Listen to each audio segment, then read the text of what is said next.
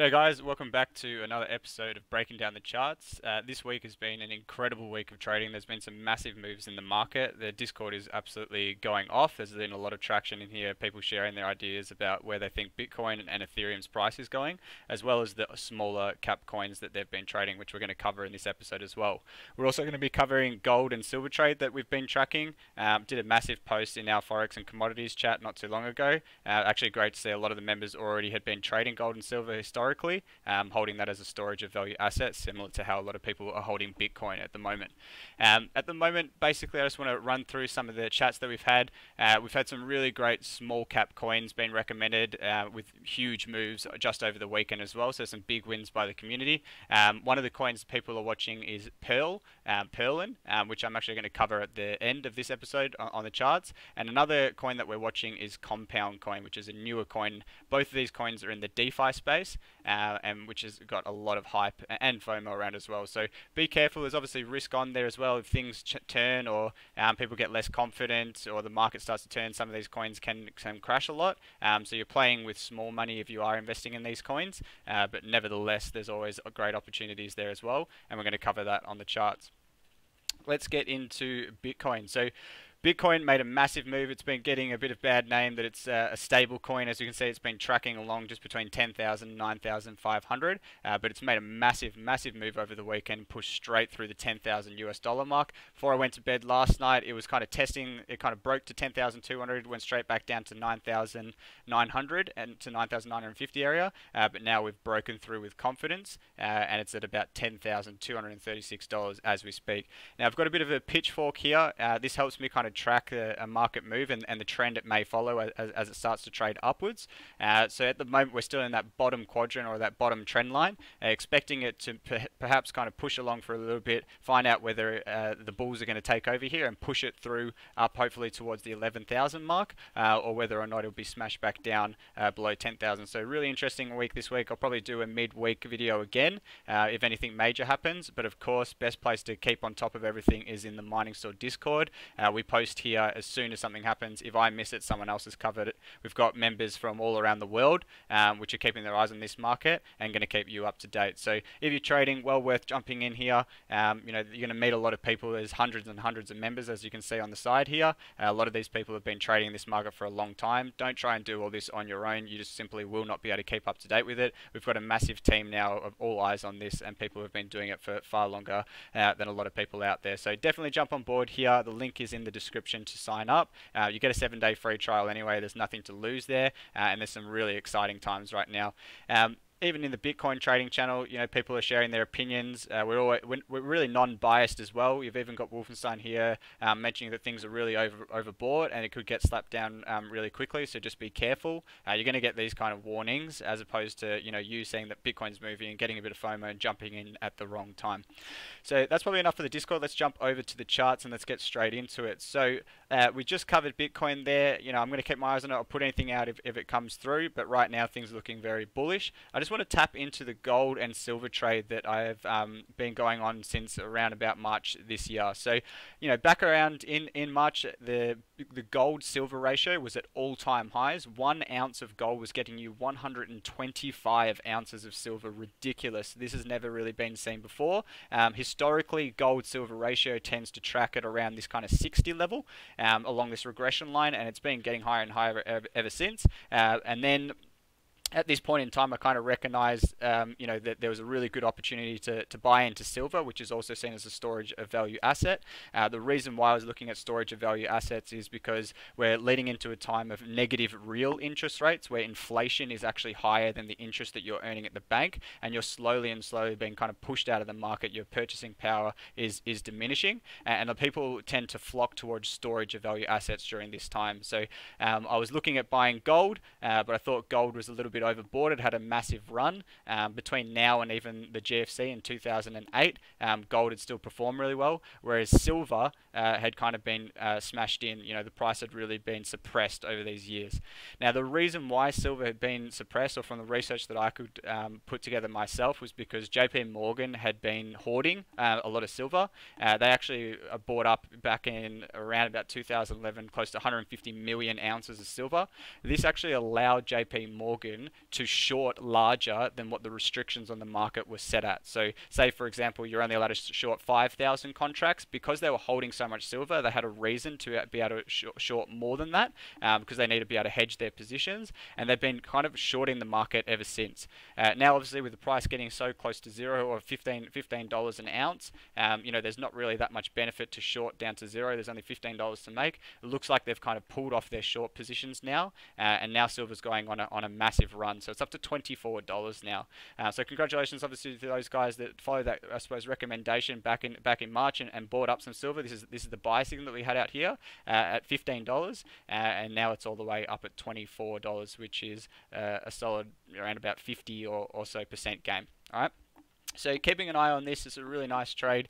Gold, on the other hand, which can control the commodities market, is pushed through its all-time high. So this is really big news. We've never seen gold at this price ever before. Okay, it's at 1931, pushed straight through that 1920 mark. If that keeps running, then we can expect silver would probably follow with it, and we'll track this ratio here to see which asset is performing better than the other. At the moment, because this is gold against silver, silver is performing better. The lower this goes, it means that silver is performing better. So what I'm probably going to be doing is looking to actually sell my silver into gold at around about, probably the first point I would like to sell is between 80 and 70. So close to 70, I'll probably look to cash out half of my silver position into gold. And then if it breaks down even further to this 50 level, I might even convert all of it across. This regression kind of shows us that, historically, it should kind of bounce back up and head more towards this long-term regression channel, where the bottom of it is the ratio being at 82 and the top of it being 104. So really nice trade there. Good stuff to those guys that got on board with that. And yeah, we're going to be covering this in the breaking down the charts episodes coming forward as well. Moving on to Ethereum. So Ethereum has gone absolutely crazy. We're looking at the Ethereum US dollar chart right now. Reason for this is because a lot of the people that are buying Ethereum are actually new buyers right now. There's obviously heaps of people who are existing in the cryptocurrency market and maybe selling their Bitcoin for Ethereum, or they're holding US Tether and they're converting that into Ethereum. But yeah, right now, a lot of people who are watching this breaking down the charts are actually have fresh fiat or Australian dollars or US dollars that they want to put into the market. And so this chart here is probably a little bit more relevant. So again, if we just cover this action here that we didn't really know about before, the last episode, things were kind of tracking on pretty stable. We were in this upward channel, and we can clearly see this line here on the $253 mark was a clear resistance line that had been tested back in May 2019. Broke up and above and then broke below. It was tested again back in February of 2020, and now we've clearly just broken straight out of that level. So this is a really bullish sign. I put a pitchfork on this one as well to try and see where we may track along. We're sitting right along the middle regression line right now. So I'm expecting that we may get a little bit of a pull off, or perhaps we'll push straight through. I think the next target for Ethereum against the US dollar is around the 368 level. That's where the all-time high was back in 2019, just here. Okay, and the 2017 crash saw a capitulation at $367. So I'm expecting a bit of resistance on that mark there around the 367, 368 level. Yeah, but up until then, this has legs to run, and I think Ethereum definitely can push through. Obviously, understanding the narrative that Ethereum is going into the 2.0, which is where staking is going to occur. People are going to be locking up lots of 32 Ethereum. Based on my research, we're expecting around 60 to potentially 80% of the coins available on the market to be locked up in nodes come 2.0. Now, if there's 60 to 80% less supply on the market, we can only imagine what that is going to do to price. We saw the exact same thing happen for LOKI. We're looking at the LOKI chart here now. When LOKI went into staking, around about this time here in September, around about October 2018. As soon as that supply locked up, the price just escalated substantially. It's also another reason why LOKI's prices run so much here, because when the price starts to run, there's not much supply for people to actually sell their coins. It's locked for 30 days or 15 days at a time, and so anyone that's wanting to buy is trying to buy off a very small market supply. Okay, and so they have to take whatever price they can get, and that pushes the price up drastically. So a same kind of narrative I think will happen with this Ethereum trade, and I just think that Ethereum is probably one of the best projects out there. It's got the most developers on it, and yeah, definitely well worth having some exposure to, particularly if you're already in the cryptocurrency market. Looking at Ethereum USD, which is what Ethereum based against the Bitcoin. This is a really interesting one to see which one is outperforming the other. At the moment, Ethereum, despite Bitcoin breaking through the $10,000 mark, Ethereum's actually performing even better, and it is actually broken out of this upward trend that we were talking about as well. So I honestly think that we might see Ethereum push all the way to this 0.03 level, where one Ethereum will get you 0.03 of a Bitcoin. Beyond there, we could start seeing a new trend being formed. Right now, we're above all of the moving averages, so this is really bullish territory for Ethereum. We're pushed well above on the RSI as well, so we may expect some sideward action or even a bit of a pullback. Nevertheless, things are looking very strong. LOKI obviously had a big pullback. That's well expected, guys. When we go on massive runs, I mean, the biggest of it was 183% over a couple of days. We got to expect to have some pullbacks, and rightfully so. LOKI has had a bit of a pullback now as well. So for those of you who are looking to get LOKI positions, I still think you might be able to wait a little bit longer. I think we may pull back a little bit further, understanding that a lot of people, when this rally started, who had nodes, may have actually put a unstaking command in to deregister their nodes so they can sell their positions. I think there could be a bit of sell action coming up over the next kind of a week or so, and that could enter a good opportunity for you guys who are sitting on the sidelines to get involved. Having said that, they are getting into the DeFi space. This was really, really big news. I'm actually doing an interview with Simon Hardman on Wednesday, so tune in for that, and you'll get more information about what LOKI is actually doing. We'll definitely cover a couple more points that we covered in our first episode with Simon about their private messaging service, as well as we're going to be covering LOKInet, but the focus of it is going to be their new position to enter in the DeFi space, which is absolutely massive news. We're going to talk a little bit more about the DeFi space and another project that we're looking at, PERL, but we'll cover off a couple other coins first. RSR, really great coin. They're in kind of the stable coin industry. They're rumored to have some partnerships with PayPal, which could come into fruition maybe in the next 1, 2, or even 3 years. Solid team behind this project. I really like it. Some of the most trusted sources that I have for information in the cryptocurrency industry have recommended this coin to me, and I've been kind of trading it ever since. Now, I did buy in back down here, which you guys remember from previous episodes, and sold it up at around here. I missed out on this next run, but nevertheless, it's definitely come back down, as I was saying over the previous weeks that I thought it was going to, and now I'm kind of ready to take some more positions. I do think this can fall a fair bit further. I'm not really ready to take positions yet, although it does look like it's showing a bit of bullish territory on this support line here. I do think that we are going to break through, and I'm actually looking for an entry down on this 71 sats level down here. Okay, so I'll definitely put the call out. Obviously, the first call is going to go out in the Discord for those that are involved. It'll go straight into the altcoin trading channel when I take my first position. Nevertheless, I may be able to put a video together, but yeah, can't put enough stress that it's important to be in here, guys. This is where you're going to get the information firsthand. Moving on from RSR, we got Digibyte. I was hoping Digibyte was about to make that leg through the ascending wedge pattern that we got here. When we get an ascending wedge, what tends to happen is we get a rally, and then we start getting consolidation, where you've got a flat at the top and a trend line at the bottom. And eventually what kind of happens is we get to the end of this triangle pattern, and we break out to the top side. Now, the breakout is usually the same kind of size as what the run up towards the top of the channel was, okay? So that's a 238% run there, and what we would usually expect in a breakout is to get another kind of leg, the similar amount of sats up on the top side. Now, it clearly has kind of broken out there. We could have pushed through, but it looks like it was a little bit early, and the ascending channel actually indicates that as well. So I do think we're going to downtrend towards the bottom of this trend line again, and then retest it here, at which point I'm hoping that we'll kind of break out. So just sitting tight there. I'm mining Digibyte as a miner. I'm not taking new positions, but I'm constantly mining new coins every day, and I'm just holding those positions. I'm not actually buying or trading this at the moment, just holding these positions and waiting for that breakout at the top, which I'll look to probably sell, hopefully closer to this 1.618 fib line at 45 sat line there, okay? Moving on to Teller. So Teller obviously had a huge run. It's pulled back, just similar to Loki. It's got to happen when the market's overbought. It's got to come back down eventually. We're coming back down to that top trend line that I was charting.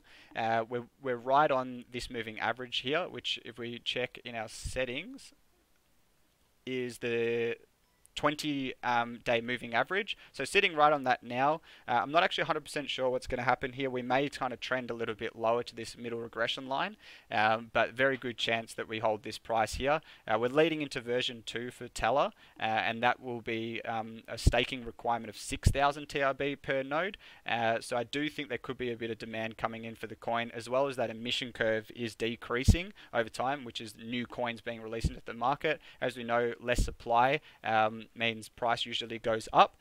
So yeah, quite bullish on Teller. Again, I'm mining Teller. I'm not actually buying and trading it, so I'm just kind of holding my coins. I'm not really selling any off at the moment. I'm just waiting for, you know, this kind of next leg up.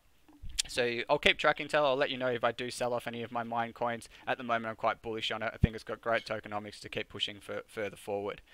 PERL. So PERL was a coin that was recommended in our community. There was a lot of people, including Goulding and Wolfenstein, who were basically talking about PERL and an opportunity here. A lot of the guys had already had positions in on it. It looks like they're going to be entering into the DeFi space. This was actually a bit of a leak, and we never really know, you know, leak in quotation marks, you know, how valid that is. There's a very good chance it was, you know, potentially a deliberate leak to create a bit of hype, but nevertheless, you know, based on how hard Loki pumped by entering into the DeFi space.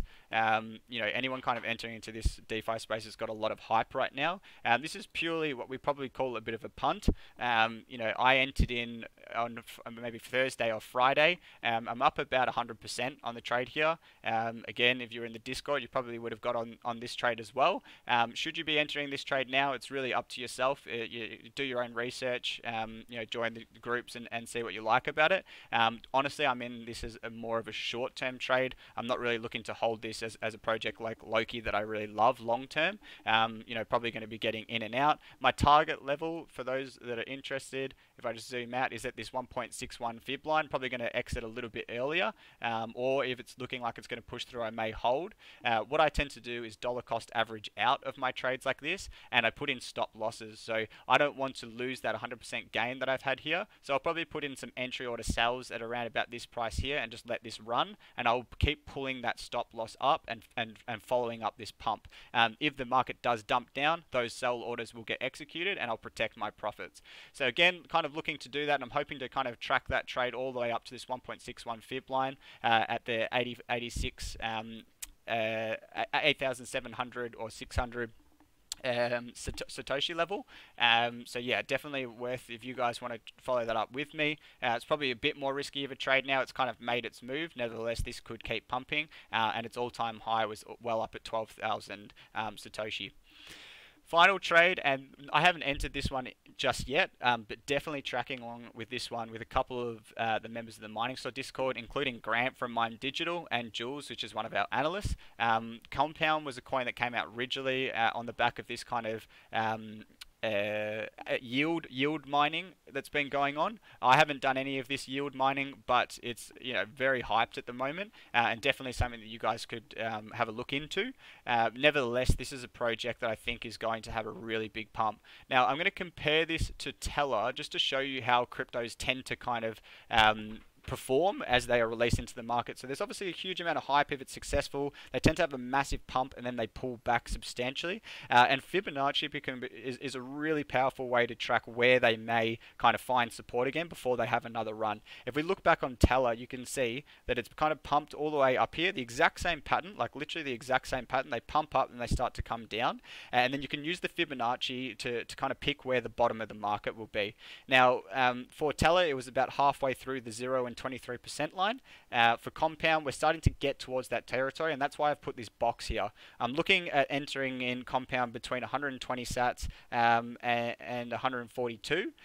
So yeah, if you guys want to follow along with that, you're more than welcome to see how you go with it. Yeah, if this is the first time you've entered in a newer project, this tends to be how I find my positions. I never really invest into newer projects unless I can get involved in some OTC trades, which are favorable at discount, which we offer to the community sometimes. But yeah, for this one, basically, I just let the pump run, didn't FOMO in, waited for the pullback, patiently waiting, and now I'm looking to enter in around this box here.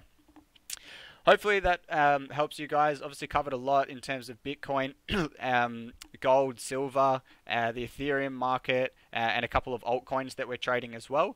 The one thing that I do want to mention as well that's been really good is to see Bitcoin actually track along with the gold, silver market. You know, it's great to see a correlation to storage of value assets. That's the biggest play for Bitcoin, is that it can be seen as a storage of value. There's only ever going to be 21 million Bitcoins available on the market. And basically people look at it as a way to protect themselves against inflation. It's obviously a newer way to protect yourself against inflation. It's a newer asset, blockchain technology, and the rest of it. But nevertheless, it's great to see correlation from Bitcoin to assets like gold, which really confirm that storage of value play there. Other than that, guys, hopefully that gives you an update. There no doubt will probably be another video this week as there's a lot going on in the markets. Can't encourage you more to get involved with this Mining Store Discord. We've seen a whole heap of new people come on board. We've been welcoming them in as the days have gone by. Probably had about 10 or 15 new members, which has been great. You know, a whole heap of people here being welcomed in. So yeah, you'll obviously be welcomed in. And if you have any questions once you do get involved, you can message any of our support team here or even our analysts. Good stuff, guys. Take care.